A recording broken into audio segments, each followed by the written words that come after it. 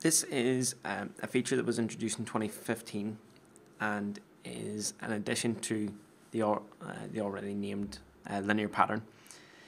So up until now, linear pattern has been mainly focused around spacing and instances when it comes to designating how many instances we can create across a particular area. Now, as I said, introduced in 2015, we've now got this up to reference, which just gives us a little bit more flexibility in what we can achieve with our linear patterns. Now, it's set up in exactly the same way. We choose a linear direction. We then choose the feature that we want to pattern. But the difference this time is that we want to choose a face or an edge or vertex or a particular plane that we want the pattern to stop at.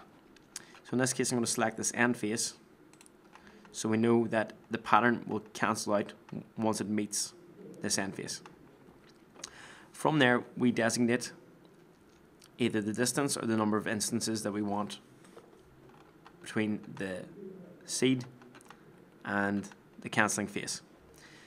So we can either choose, like I said, instances or the spacing between each. Now the spacing I'm actually going to use, and I'm going to change that to 25. And you can see it automatically updates the number of instances across the area, across the part, and does that automatically. Likewise, if I increase the spacing, it'll update automatically again. Another thing is that we can do a setback. It doesn't have to be from this face. We can do a setback from this face. So if I was to do a setback, increase that to, say, 30. You can see we lose an instance here because it's now thinking of that face 30 millimeters back, and that there's now the stopping point. Now this can be very useful because it will also update as the extrude gets longer.